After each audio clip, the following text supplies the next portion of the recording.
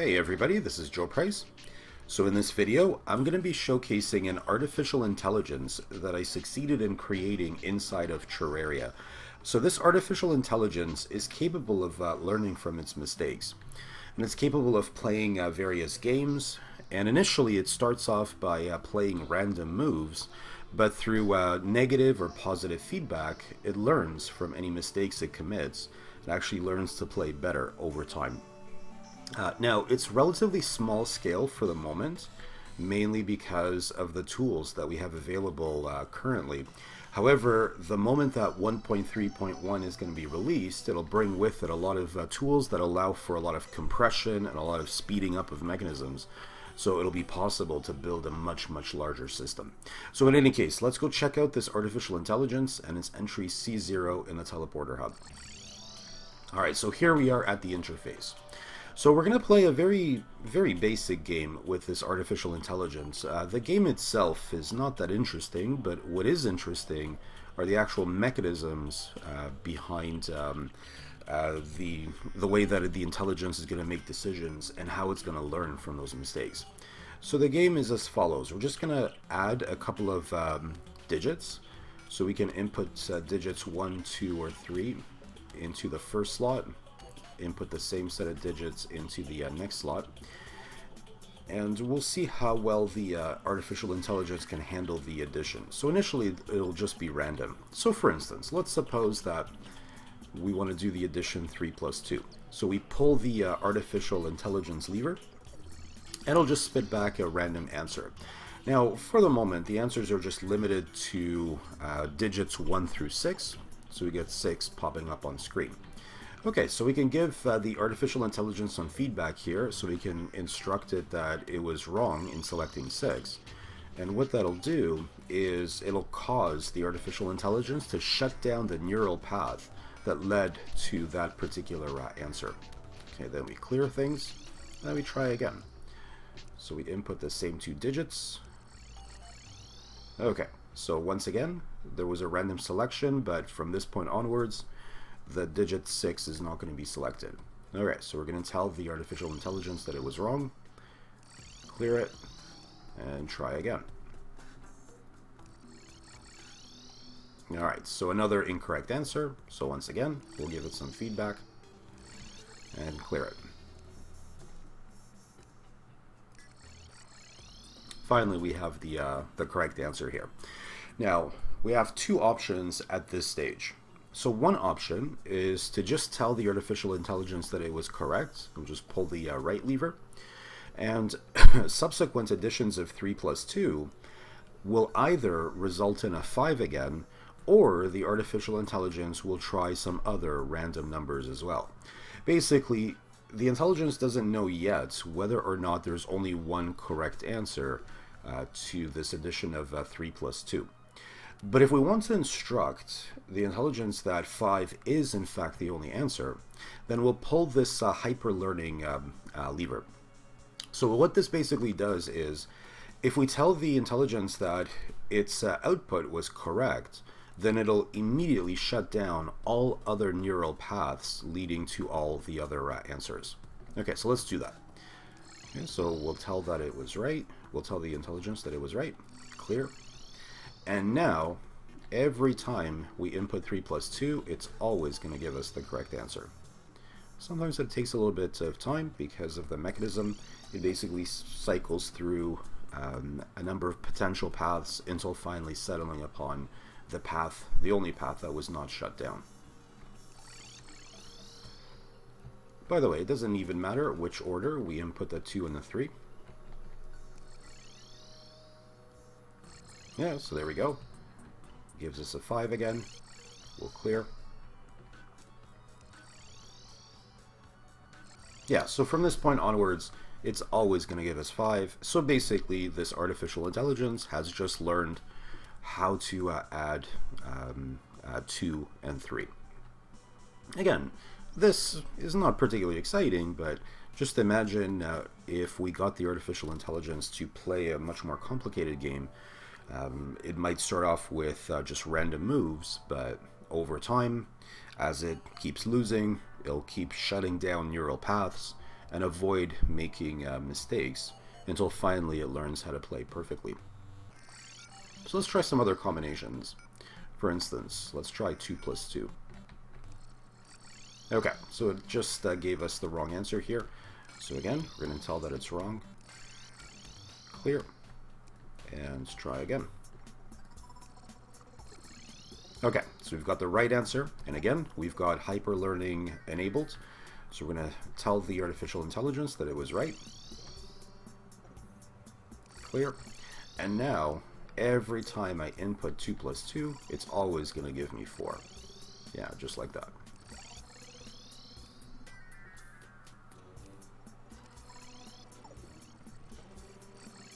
Again, it gave me 4. Okay.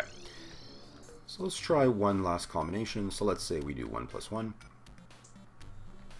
And this time around, we're going to fool the artificial intelligence.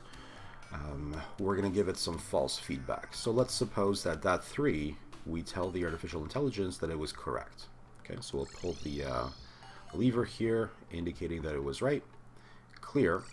And from this point onwards, every time we input 1 plus 1, the artificial intelligence will always give us 3.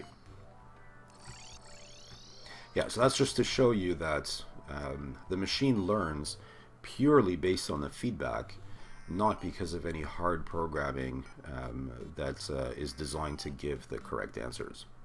The feedback, by the way, is manual here, but it can also be very easily arranged to give feedback in fully automated fashion. It just depends on what type of game we're playing here.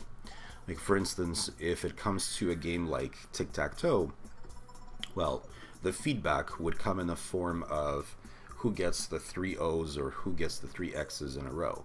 And then if the intelligence loses, well, it basically will shut down the neural paths that led to that particular loss. Alright, so let's just try one more combination. Let's say we try 3 plus 1, see what happens. Alright, so it gives us a 5. I'm going to say that it's wrong. Try again. Wrong again.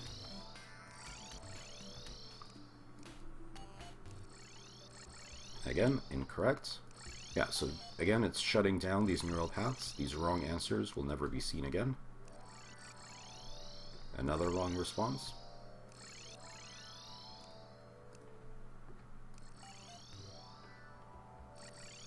Finally, a right response. Alright, so once again, we have hyperlearning enabled. We're going to tell the intelligence that it was correct. So now it has shut down every other neural path. Alright, so if we do 3 plus 1, it'll always give us 4 from this point onwards. Again, it takes a bit of time sometimes to generate that correct answer because the intelligence keeps trying pathways that it has shut down, and it'll basically keep trying until it gets to the only pathway that hasn't been shut down.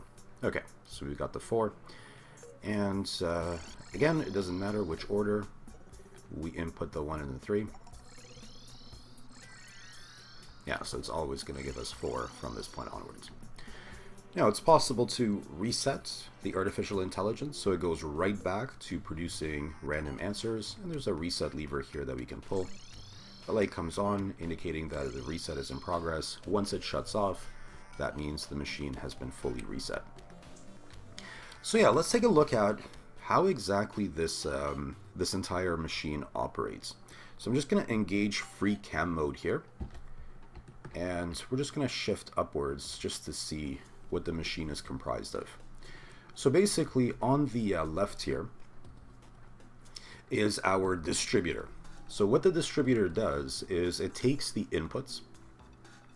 So in this case, the 2-digit inputs, the 2 digits that we're trying to add together, and it basically distributes that information among a number of neural subnets. So there are 6 possible combinations of adding 2 digits together when we're inputting the digits 1 through 3.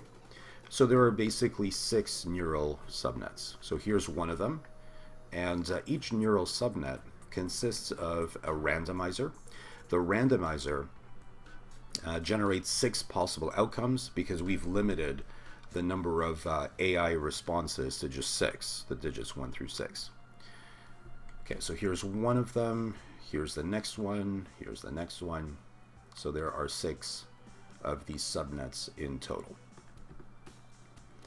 All right, so let's take a look at what happens at any one of these subnets. Okay, so let's focus on this bottommost subnet. So this bottommost subnet is specifically for the addition of 1 plus 1. Okay, so let's take a look at that. So I'll input 1 plus 1 here, pull the AI lever, and it spat back 5. Okay, so we can see the dummy ghost is acting as our signaling agent here. It passed through the randomizer, and it ended up in this particular row. Now, this row corresponded to a 5 that we saw on screen there. So basically, the dummy ghost is sitting there waiting for feedback. So if we say that the AI was incorrect in selecting 5, what's going to happen is we are going to be pulling that wrong lever, and it'll be actuating, or rather I should say deactuating, these 2 Hoik teeth. It'll cause the dummy ghost to thus enter this particular teleporter, and this teleporter's pressure plate feeds back onto the Hoik tooth over here. Let me just show the wiring. Yeah, so again, this particular pressure plate, if you look at the wiring, is connected through red wire to this particular actuated Hoik tooth. So it'll deactuate that Hoik tooth, and what that will do is anytime the dummy ghost tries to take this particular path again, it'll actually end up entering this particular teleporter. And all of these teleporters are connected to the start of the randomizer. This big green squiggle is to basically ensure that we have the longest possible path to that teleporter, because anytime you hook up more than 3 teleporters together with the same wire, the destination teleporter is always the one that's most distant by wire length. Alright, so the bottom line is that that particular Hoik tooth, once it gets deactuated, that's it for that particular neural path. It is shut down until we reset. Yeah, so let's demonstrate that. Okay, so I'll pull the wrong lever, and we'll see what happened here. Yeah, so this neural path was shut down, and again, that particular Hoik tooth has become deactuated. Okay, so let's try this again. Again, we'll input 1 plus 1. Okay, so another incorrect answer. So let's take a look. Alright, so this time the dummy ghost selected this particular path that corresponds to the number 4. And by the way, it's tripping a pressure plate along the way. And these pressure plates are hooked up to these particular tracks, which will then indicate what sort of number is our output. So once again, this was the incorrect response. So the moment that we pull the wrong lever, once again, it'll deactuate these particular Hoik teeth, send the dummy ghost into this pressure plate, into this teleporter, and deactuate that particular Hoik tooth, thus shutting down that particular neural path. So pull the wrong lever, and clear. Alright, so let's take a look. Yeah, and there we have it, a deactuated Hoik tooth. The neural path is now shut down. So let's take a look at what happens when we have hyperlearning engaged and when we give positive feedback. Okay, so even though 1 is the wrong answer, let's just go with it, and let's say that we give positive feedback here. Alright, so we'll pull the right lever, and let's see how that actually affected things. So the path that was taken to generate the answer of 1 was this path right here. And that path is still open, but the rest of the paths have become closed. Now, there's a second actuated Hoik tooth that once it becomes deactuated, it also shuts down the neural path. So notice this one remains in the actuated state, whereas all the other Hoik teeth and all the other rows below are deactuated, and thus all of the other neural paths have been shut down. Yeah, so that's basically how it functions. And of course, the number of neural paths is something that you can control. It really just depends on how many possible outputs you want the artificial intelligence to have. If the artificial intelligence is playing some sort of game, like let's say it's a game of tic-tac-toe, well, after the player enters his O into the grid, then the artificial intelligence will have 8 possible moves. So then we would have 8 neural paths. Again, entirely depends on what kind of game we're constructing and how many neural paths we are going to have. Alright, so in the next segment, I'm just going to show you a demonstration where you can see the signaling agent moving while on screen, so that we don't have to constantly pan back up and forth here. But yeah, that's basically how this artificial intelligence works. And yeah, as I showed here, this is pretty bulky. It occupies quite a bit of space. And by comparison, if we were to do this for a simple game like tic-tac-toe, it would basically require over 10,000 of these neural paths. So not exactly feasible currently, but when 1.3.1 comes out, we'll definitely be able to build much larger neural pathways. Alright, so one last thing here, pulling the reset opens up all of the neural paths again, so the artificial intelligence will go right back to selecting random answer choices. And then we'll have to begin the whole process again of teaching the artificial intelligence through the feedback buttons. Alright guys, so that's it for the demonstration. So up next, I'll show you some of the details of the mechanism. Okay, so next, let's take a look at one of these neural subnets and how it operates exactly. So the way we initiate things is by pulling the artificial intelligence lever, and this particular lever is connected to a teleporter on which a dummy ghost sits, and it'll teleport this dummy ghost into the first randomizer unit. So we've got 6 randomizer units here, and let's just take a look at the wiring here. So it's through the red wire, it connects that teleporter to the teleporter in this first randomizer unit. Now the way that these randomizer units operate, the dummy ghost will have a 50-50 chance of going to this teleporter and a 50-50 chance of going to the other teleporter. It's based on the opening of doors. When you send a signal to a wire connected to the doors basically have a 50-50 chance of opening in one direction versus the other direction. So in any event, if we are sending the dummy ghost to this teleporter, well, the dummy ghost is going to be teleported to the top unit here. If, however, the dummy ghost is sent to the bottom teleporter, then it'll be teleported to the bottom unit. So it basically cascades like that through these units, and it'll end up going down one of the 6 Hoik tracks here, and these tracks represent the neural pathways. So once a neural pathway is entered, the dummy ghost will sit there waiting to get feedback. Either we're going to indicate that it's taken the right neural path or taken the wrong neural path. Okay, so let's see that. Okay, so randomly the dummy ghost selected the neural path corresponding to the number 5. Now it passed over a pressure plate along the way, so that particular pressure plate would be hooked up to a display system that would display the number 5, just like we saw in the demonstration moments ago. Okay, so now we're awaiting feedback.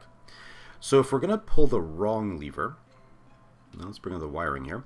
So it's connected through blue wire, and we can see here that that blue wire actually passes through this Hoik tooth and this Hoik tooth. So it'll deactuate those Hoik teeth. This Hoik tooth, when it gets deactuated, will propel the dummy ghost forward, and this Hoik tooth, when it becomes deactuated, will cause the dummy ghost to actually activate that pressure plate. When these Hoik teeth are in an actuated state, then that pressure plate is not triggered. Then the dummy ghost will just proceed down the line. Alright, so let's take a look.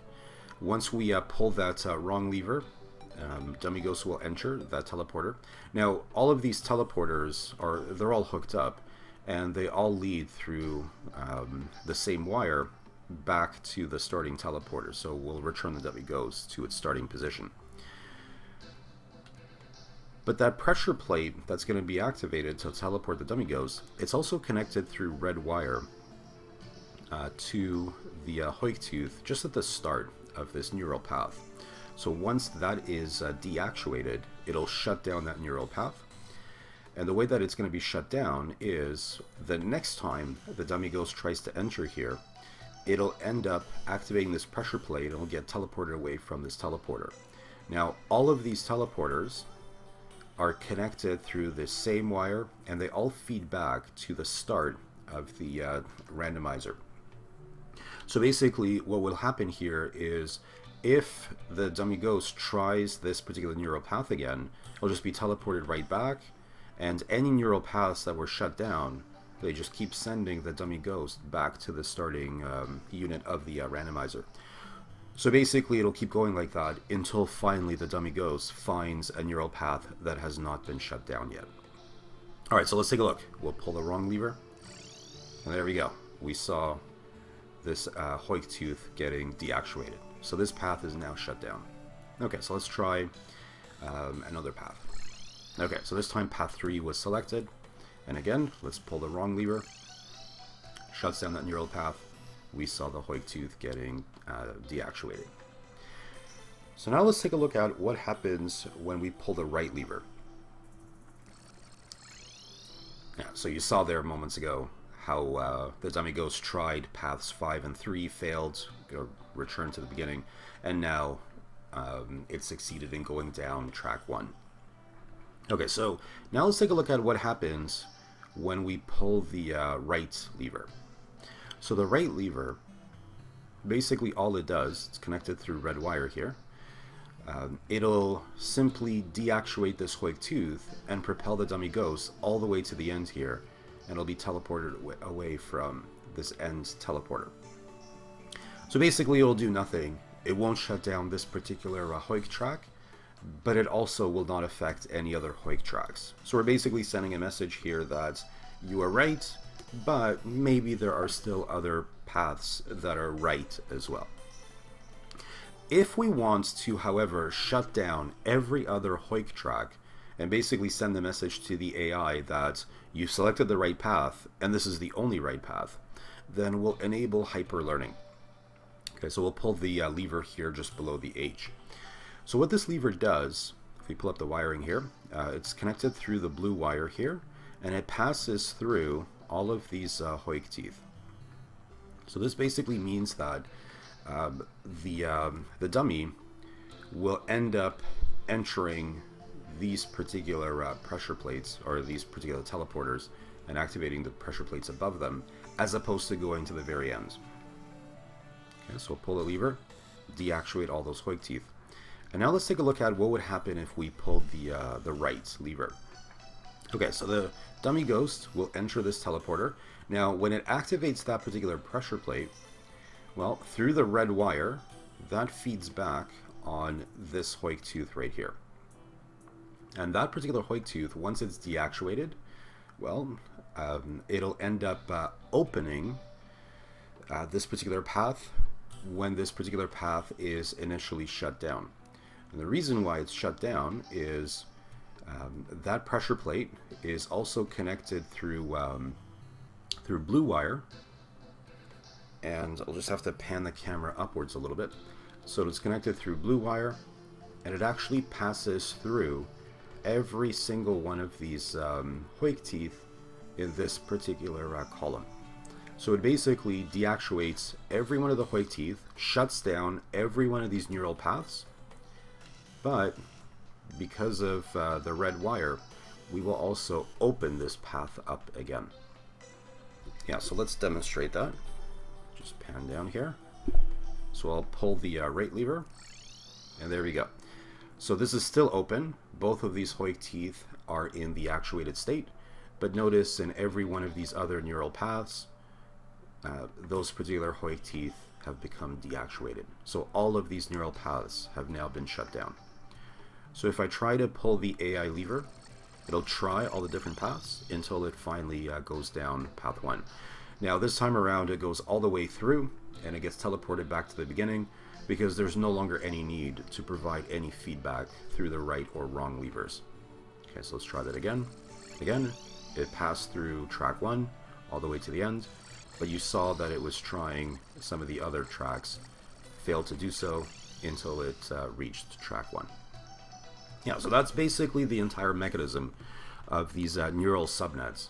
And like I said before, these neural subnets, they can consist of any number of Hoik tracks, and so long as there is feedback this way through either wrong or right levers, so manual feedback, or automated feedback, it'll basically instruct the AI which neural pathways it should be shutting down. So in the end, the only neural paths that will remain open are those that lead to the correct responses, that lead to the right moves if we're playing some sort of game, so on and so forth. So if I pull the reset lever, what that will do is it'll make sure that any of these Hoik teeth that are in the deactivated state, they return back to the actuated state, thus opening up all the neural pathways again. Yeah, so just like that, all these teeth are now in the actuated state. Alright, so there we have it. There's the mechanism. And like I said, I'll have a chance to compress this greatly and speed it up a lot once 1.3.1 comes out. But for the time being, feel free to download the worlds that I'll provide a link for in the description box if you want to play around with this AI yourself. Alright guys, so that's it for now. 1.3.1 is supposed to be just around the corner. So expect a lot of videos pertaining to various electronic systems in due time. Alright, that's it for now. We'll see you in the next video.